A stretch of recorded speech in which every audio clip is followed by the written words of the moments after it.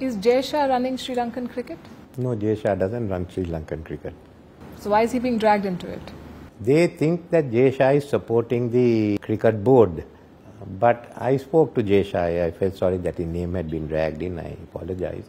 And he said, my position, if there's whoever is the legal body, I will back.